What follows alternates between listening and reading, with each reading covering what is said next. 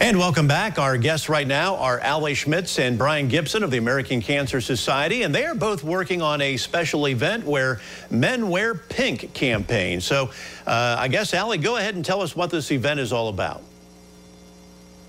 So what the Men Wear Pink campaign is about is that we are looking for community leaders to step up in the community and raise funds to help support breast cancer awareness and breast cancer research that the American Cancer Society is currently funding, and our programs that also support our breast cancer patients. And what this campaign is that it's a great networking opportunity for the guys. What we're going to do is bring a group of men together from all over Northwest Ohio, and we're asking them each to raise $2,500 in support of this campaign through the months of September and October. All right, so Brian, tell us how they're going to go about raising this money. Thank you.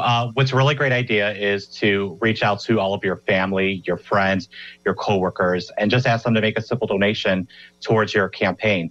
By far, those are the easiest individuals that are able to support you, as well as raise those life-saving breast cancer research dollars. All right. Now, I know that breast cancer is something that touches so many people's lives. In fact, my wife just 1 year ago, right now, was going through it herself. So this is something that is really coming to the forefront. We want to make sure that people are aware of it. Allie, you got that one? Yeah.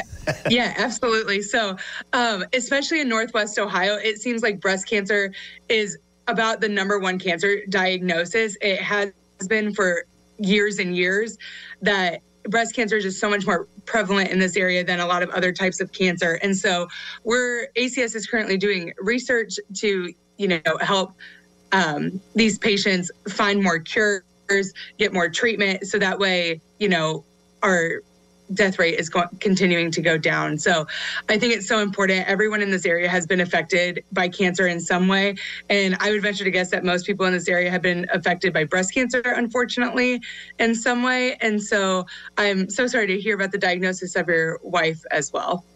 Well, Brian, this is great that the men are getting on board because, of course, as a husband, I had to be a right-hand person for my wife. And this is another way that men can support women in this diagnosis.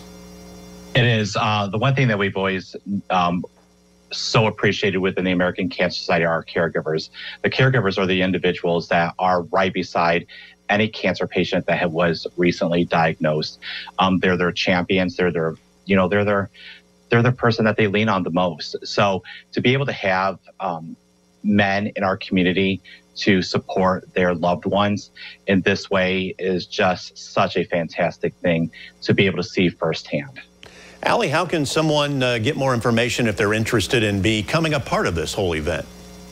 Yeah, so if anyone's interested in more information, you can contact Brian or myself, and Brian's information is on the screen because I will actually be going out on maternity leave in 6 weeks. So if anyone else would like to contact me before then, my phone number is 404-327-6451, and our website is also located at the bottom of the screen right now as well. So that has a lot of great information on it and more information about the overall national campaign, as well as more of our local information as well. All right. Thanks, guys, for joining us this morning. Allie Schmitz and Brian Gibson of the American Cancer Society working on Men Wear Pink campaign. And we'll be back with more right after this.